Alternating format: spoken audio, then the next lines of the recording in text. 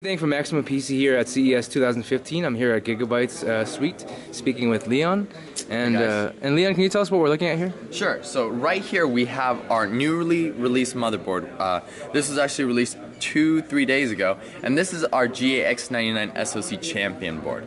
Now, we've had actually a lot of world-renowned overclockers benching off this board. We have an overclocking zone over here as well, and we had a press release the other day where they had a full table of overclockers just overclocking on this board. Now, this board is obviously targeted towards overclockers. We've kept with our original color scheme, the black and the orange. Not only that, we've added some features such as additional pins to our CPU socket. But to give you guys flexibility, we've included a dip switch that allows you to switch between the two options. So that's definitely something you guys can consider. Also, for our DDR4 DIMM slots, they're actually SMT mounted, so they're surface mounted terminations, which provide for better signaling, less noise and interference.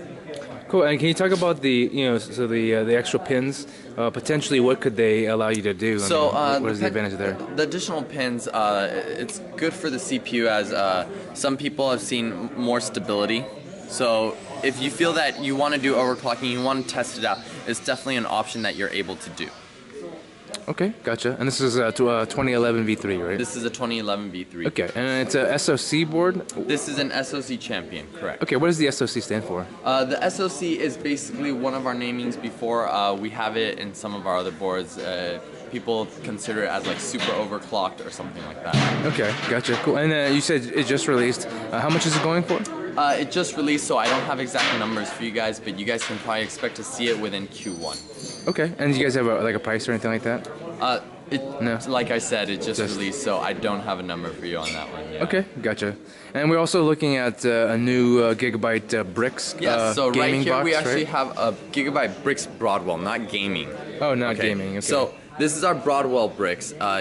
We actually started our Brix during the Ivy Bridge generation, so you'll actually see that this isn't our first time to the roadshow.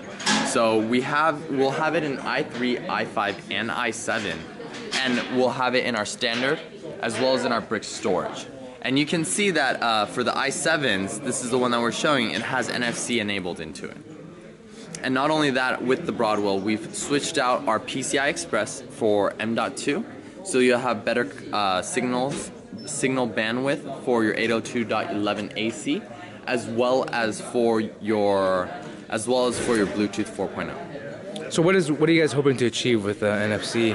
Well, definitely we want to bridge that gap between the mobility side as well as on the desktop side. So we see Brix as a versatile compact PC, but we want to make sure that people who have tablets, people who are more into mobile, they're able to interact and bring that connection and experience over to their desktop as well. Okay, cool. Before we've received early Brix gaming stuff like that, and it is a very small form factor. And one downside to that, while it is really portable and stuff like that, one downside is if you cram too much power into such a small form factor, it tends to it can run hot or loud. How are you guys addressing that? Well, definitely with Broadwell, we're looking at a CPU that is smaller in die size. So I believe it's a 14 nanometer now versus I believe a 22. So that's definitely something that can help us overall with the thermal issue. Also, the casing on it is different from what you would find in the previous one as well. It's a little bit different, slightly modified, so that again will help also. Okay, and so I guess the biggest difference between this one and like the gaming is, obviously guys using Broadwell, and you're not really pushing the Iris Pro graphics on this. No.